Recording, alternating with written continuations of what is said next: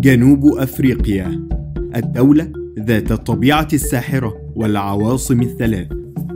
تقع جنوب أفريقيا في أقصى جنوب القارة، وبلغ ناتجها القومي الإجمالي أكثر من 800 مليار دولار.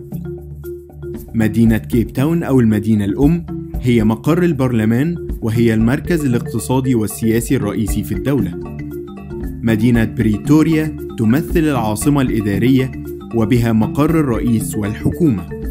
أما مدينة بلومفونتين أو ينبوع الزهور فتمثل العاصمة القضائية وبها مقر محكمة الاستئناف العليا.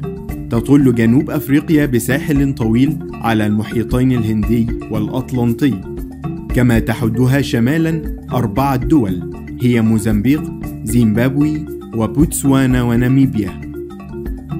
تبلغ مساحة جنوب أفريقيا ما يقارب 1,250,000 كيلومتر مربع، وتضم جزر برنس إدوارد التي تقع في المحيط الهندي.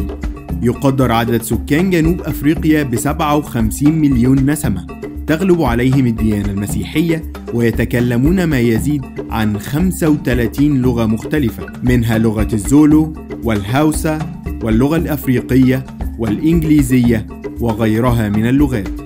عرفت جنوب أفريقيا بتاريخ طويل من النضال ضد التمييز العنصري أو الأبرتهايد، الذي انتهى بتولي زعيمها الراحل نيلسون مانديلا الرئاسة كأول رئيس أسود البشرة لجنوب أفريقيا عام 94. يمثل اقتصاد جنوب أفريقيا ثاني أكبر الاقتصاديات على الإطلاق في القارة الأفريقية بعد نيجيريا، ويعتمد هذا الاقتصاد على قطاع السياحة.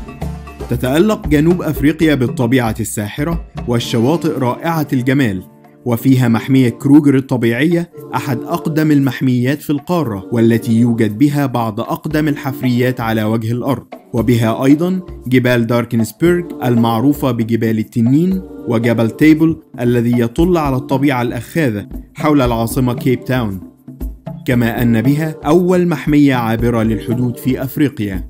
من أشهر الأنهار في جنوب أفريقيا نهر الأورنج ونهر بليد الذي يتميز بوادي من أكبر وأجمل الأودية في القارة، كما تكثر الأمطار الموسمية في الشرق، حيث تنتشر الحياة البرية والحدائق النباتية في الجاردن روت على الساحل الشرقي للبلاد.